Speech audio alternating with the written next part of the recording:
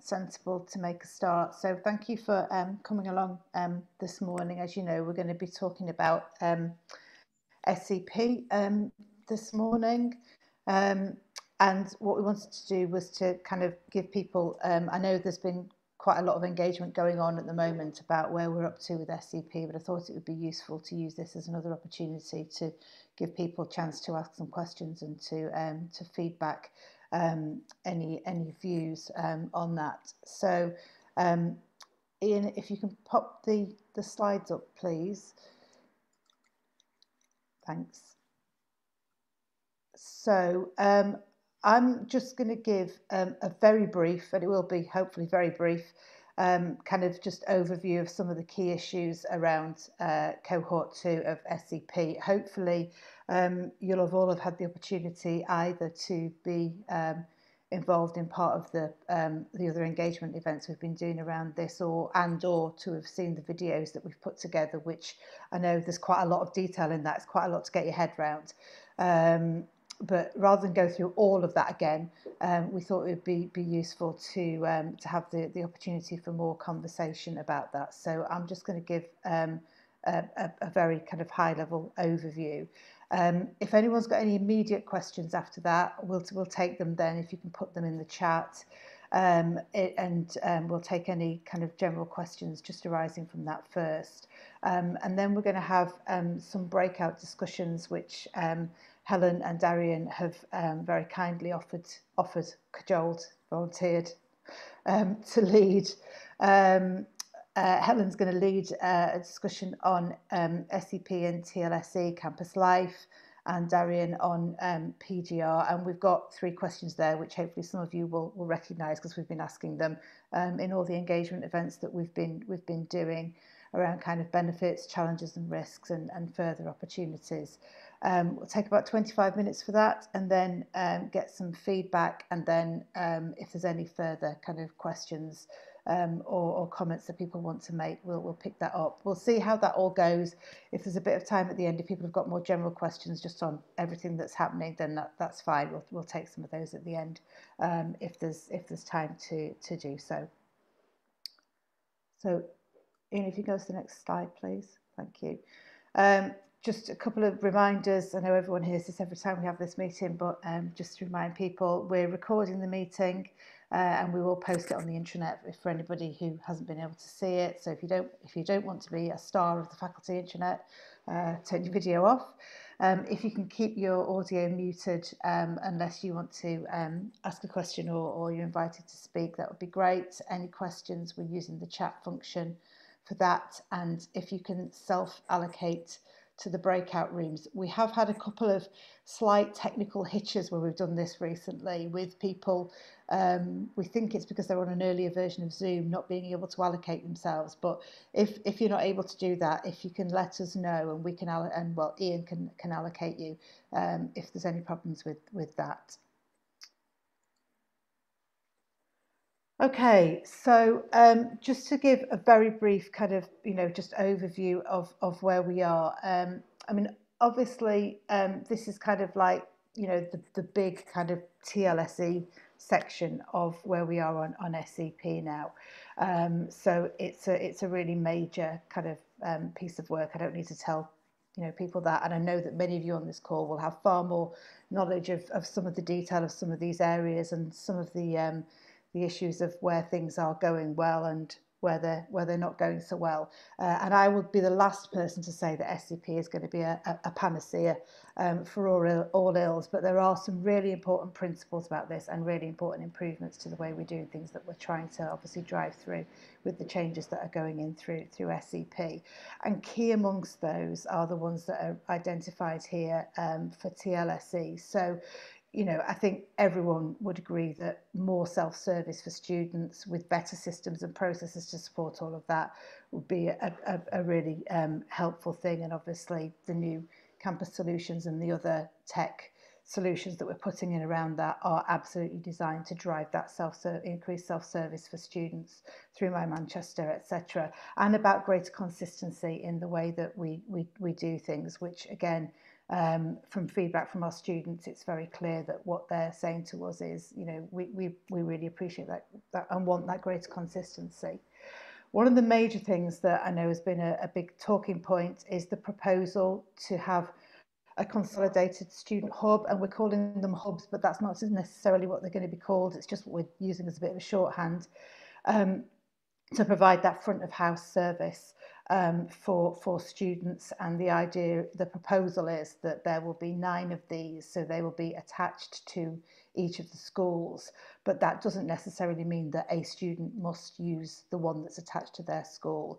They're all going to be providing a general service, and then clearly there will be more school specific services in each area. So and that will take us away from, as it says there, over 100 different kind of touch points that we have for students at the moment, which again, student feedback is saying to us, it's confusing, we don't understand where to go.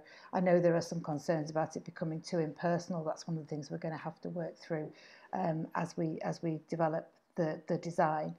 And aligned to that, proposing aligned and consistent structures and job descriptions across the whole of the function of teaching, learning and student experience, and making an assessment of the appropriate staffing levels according to business needs, so related to size, complexity, particular characteristics of different programme areas, and that we can look at that across the university, and that gives us more flexibility and ability to support things. Again, I know there's quite a lot of discussion about moving from kind of, the sort of cradle to grave programme approach that we've had in a number of areas through to a more functional type of organisation, and that's something that we're considering as we move through that.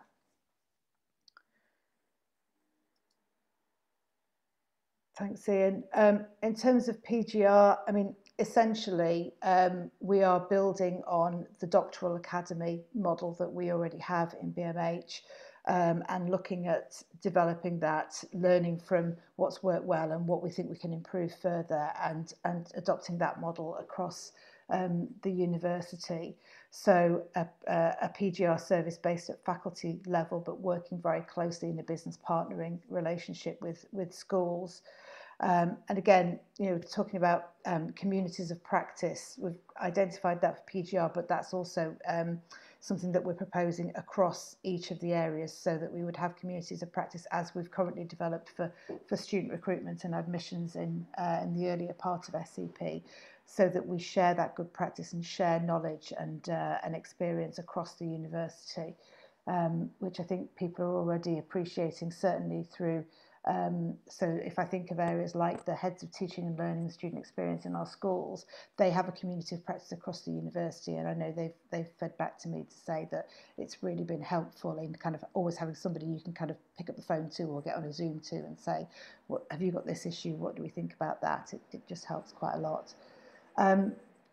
We are putting marketing, recruitment and admissions for PGR in the PGR teams. That's the proposal, rather than obviously at the moment for undergrad and PGT, we have recruitment marketing teams and admissions teams that are part of TLSE in the faculty. And the PGR funding resource will be within PGR service. So again, for PGR, the proposal is that there is that separate kind of one-stop shop for PGR. There's a bit of a discussion still going on about whether we use the hubs for PGR or that there's a separate kind of entry point, and that's still under discussion.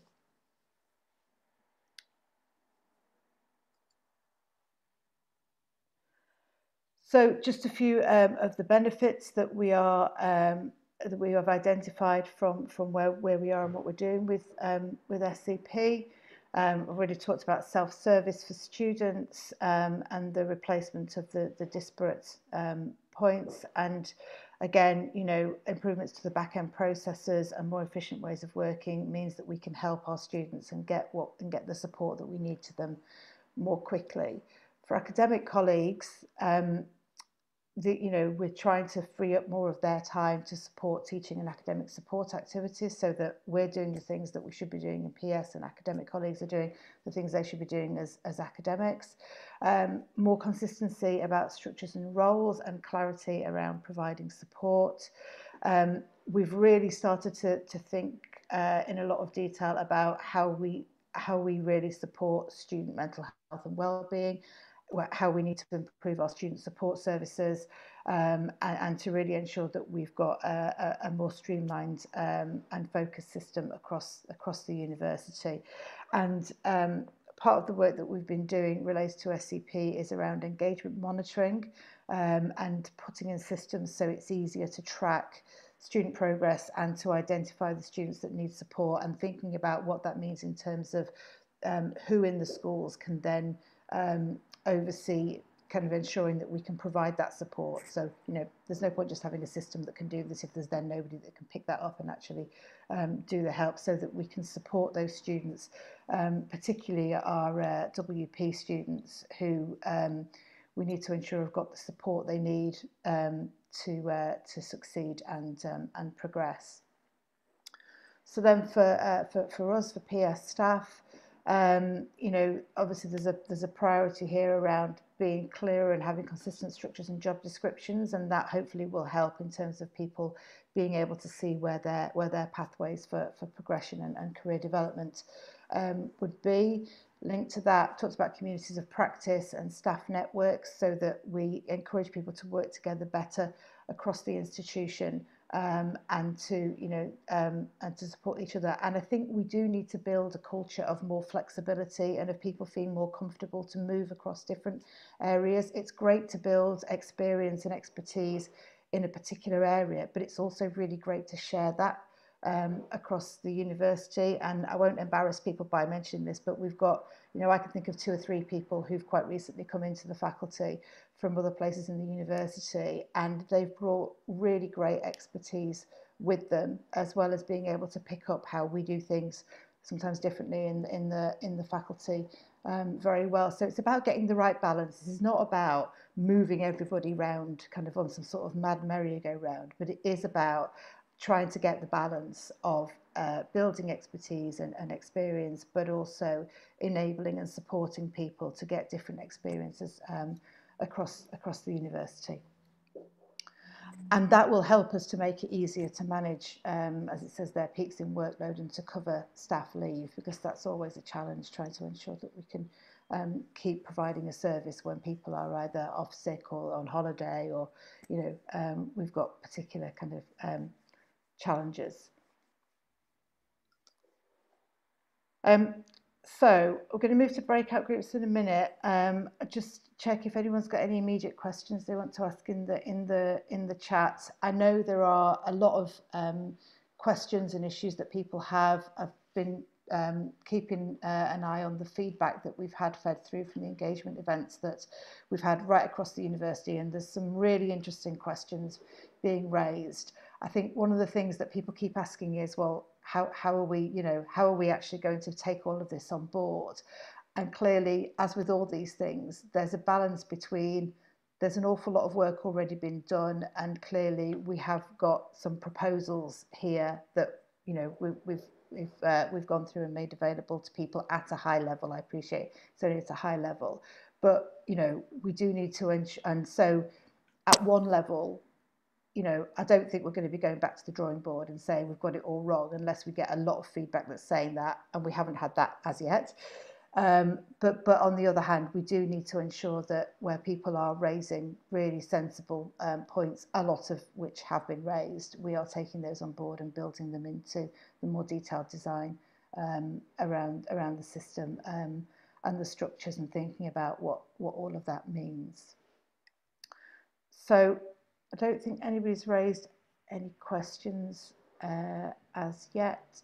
So by the magic of technology, hopefully we can groups. Helen, is there anyone going to do feedback? Have you managed to persuade anybody else to do the feedback from yours? I entirely failed to think about that. So no, there was a moment where I thought it was just going to be me talking to everybody, but thankfully we got some good conversation going. And yeah, people were, able to see the positives, and this kind of in principle, yes, we see the consistency and the harmonisation, and an expectation, or not an expectation, but a kind of understanding that there was a lot of student experience, student focus from this. We had Fiona in our group from an academic perspective who just raised some concerns about the level of academic engagement, and the kind of heightened concerns that there are in some areas of the academic sphere around how this will impact them. And then, I guess inevitably for our faculty, we talked a lot around different areas about some of the nuance and specialisation. So, we talked about timetabling, and then the challenge of placements and clinical work, and how there's quite a lot of change and that potential distance between faculty and school. We talked, as we had in the forum yesterday, about people needing to kind of come back and hear more about the technology and process. So, what are the ways of working? How will they change? How is the structure doing that? And a really helpful comment from Caroline from dentistry about that she felt there weren't enough people from the business engaged in SCP and feeding in and helping shape some of those deliverables. And there's lots of potential. So we talked about the CRM, and people maybe needing to just experience what that CRM improvements is, and what it means to have a online form that students use, and then a workflow behind the CRM, and that maybe people needed to see a little bit more to make them see more tangible benefits. Yeah. There's a bit of concern about centralisation and a loss of some of our smaller programmes, and a bit of a discussion. We had some really positive feedback from biological sciences about how they had moved to more functional teams, and Chris from nursing around how they had worked in more functional areas. But then the flip side of that, for the smaller programs like dentistry, like speech and language, how there's a worry that they might get lost, and that they do have that kind of more cradle to grave approach, and that specialisation and knowledge. And then I guess a feeling also just a slight kind of wanting to understand more about the hubs and where students will go with queries, and making sure that that really strong connection that we have in our programmes to our students doesn't get lost through the hubs. So yeah, we had quite a varied discussion. We also, Jane brought up about communication in terms of when we did the faculty merger, we had kind of a weekly Thursday update, and what are going to be the communication methods, and how will we hear about it? And one of the things that I said is that, particularly for our kind of managers, one of the things that's useful for me is to hear what people are talking about in teams, and to have that feedback about what are the things that people would like to talk about or hear more information about, rather than just trying to work out or decide what we think people need to hear about, because often they're quite different things. And so a kind of proactivity from people to say, we want to hear about this, or we have questions about this that we can then respond to. So yeah, it's a good discussion. Thanks. Great, thanks Helen. Yeah, and I think that last point's really, really useful and really important in terms of kind of sometimes, particularly when you're doing big programs like this, you don't hear what people actually really want to know about. So I think, as Helen says, it's really important that people feed back to us and say, look, I don't really get what's going on here, and you're not telling me anything about it, so can we talk about that? And we'll feed all of that back. That's really, really helpful. Thank you. Darian, PGR. Thanks, Vicky. I also realised about halfway through that I hadn't thought to cleverly delegate someone to feedback, which I have done in the other sessions. But firstly, in terms of opportunities, one thing that I flagged in the session is that in the engagement sessions with the academic community, the feedback around the Doctoral Academy model is so positive. And I think that when I speak about the opportunities, I'll refer back to that. But throughout all the sessions that we've had, it's really celebrated and highlighted how successful the Doctoral Academy model is. Now, that's not saying that we want to replicate like for like. This is an opportunity to sort of look at what's working really well and what we can improve upon. But the general feel around the Doctoral Academy is that it's a really, really positive structure. In terms of the benefits, we discussed the uniqueness of being a PGR, because they're a group of themselves, and that we're actually able to design a structure across the university to support a group of people who are very unique, some are staff and students, and feel embedded within their research group. So it's recognising that this isn't, they are students, but there's specific aspects around the PGR that the Doctoral Academy can really help support. Another benefit was the single point of contact and having the Doctoral Academy as a space to go to.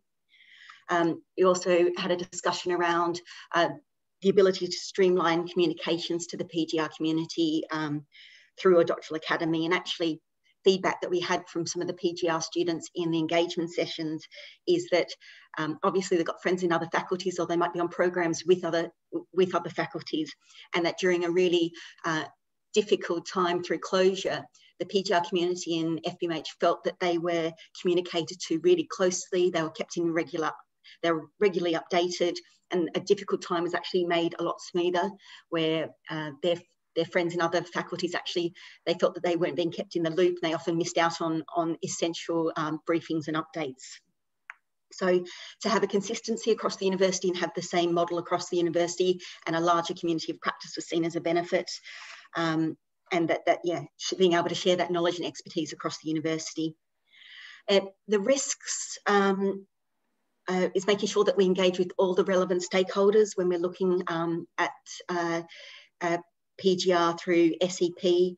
There are staff within the divisions that do provide support to PGRs, and making sure that we don't lose sight or contact with those people as part of these discussions. And there was also really helpful point made around systems and knowledge of systems. So if the PGR students are going to be using a particular system, will there be training, and what sort of training will be rolled out for the PS community who might need that potentially outside of the Doctoral Academy as well. So Liz and I are going to feed that back in the working group this afternoon, just to get some time frames around training. And then we had a discussion around finances and P codes and some of the challenges that we have around the appropriate nature of approvals and authorisation and budget holders. In terms of opportunities, we do have like I said, we've got this really positive news story within FBMH. And I think one of the opportunities we have is to work with the other faculties as they go through the SEP journey for PGR to showcase how successful the move from the scattered support into the Doctoral Academy has been, because there will be the changes that FSE and humanities are facing. Actually, Jessica or some of the PGR leads maybe doing a little video or as part of the SEP video sets, or some engagement sessions to talk about how we've moved into that Doctoral Academy positively, and opportunities to support the other faculties through this process as well. And I think, unless anyone wants to chip in, I think I've covered that for PGR. Okay, thanks, Darian. Thanks, that's really, really helpful. I mean, just a couple of kind of quick comments from me, and then I've got a question in the chat that I want to just pick up that probably won't see because it's someone that's just asked me directly, but I'll just pick that up in a minute.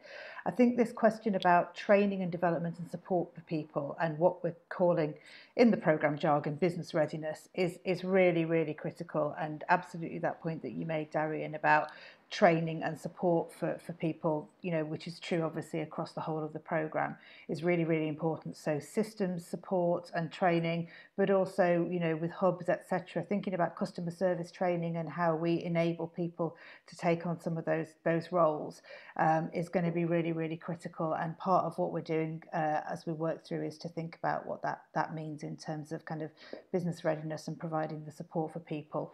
One of the things that we are trying to do is to kind of learn from what's gone well around cohort 1 around recruitment and admissions, and what's not gone so well, and to try and learn from that and pick up some of those kind of, you know, sort of lessons learned and apply them in a way that's more helpful for cohort 2. So that is really important, and that kind of relates to the question that I've been asked about kind of plans to evaluate success or otherwise of SEP.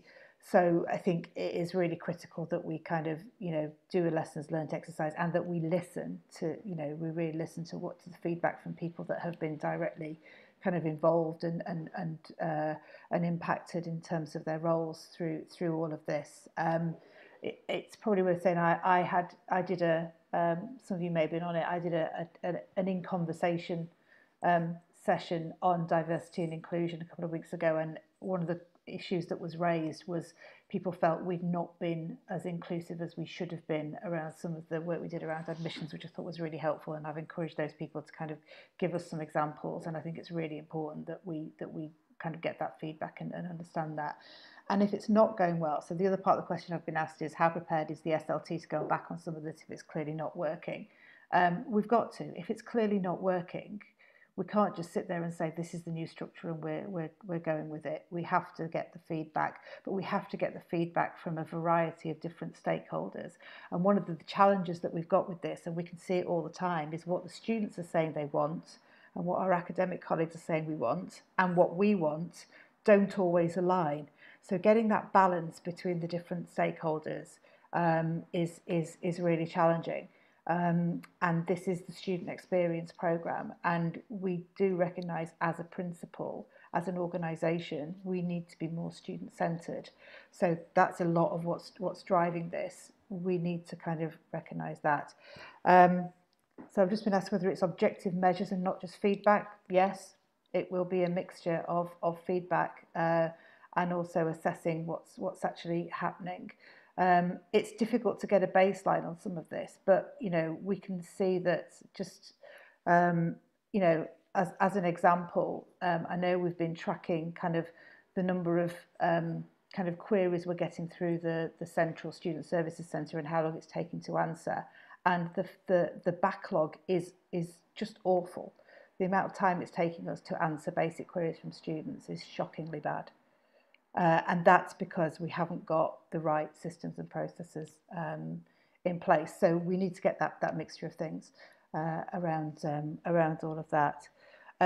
The other thing I was just going to mention was, and I know this has come up a lot through the hubs, but also what Darian was saying about the Doctoral Academy, sharing the good practice where we've got things working well and we've got them working in a way that we're proposing to move towards for other areas. That's really important that we share that good practice and we share that experience that people have got. And I know, for example, in some of the hubs conversations, that's come up where we've had a more hubbed approach in some areas of the university already. The people working in those areas have been able to talk about it, and we've got evidence from other universities where it's worked well and some where it's worked not so well, and we're trying to avoid clearly the ones where it's not worked so well, and that's tended to be where things have been over centralised and not got the right kind of systems and process support to what people are doing at the front end. So thank you for all of that. We will keep talking with people about SCP and where we're at, and working with you and listening to your feedback and taking that on board. So thank you everybody for your contributions this morning. We're kind of out of time, so I'll give everybody a couple of minutes back. As ever, if there are suggestions you've got for other sessions like this or other questions that you want to ask, please drop us a line and we'll do our best to answer. But thank you all for all your efforts. I know it continues to be really pressured. There's loads on, everything's still changing. We still don't know what's kind of happening in a couple of weeks' time, really. But I know everyone's doing their absolute best. Keep safe, keep well, look after yourselves, and thank you for everything you do. And I'll see you all soon. Thank you.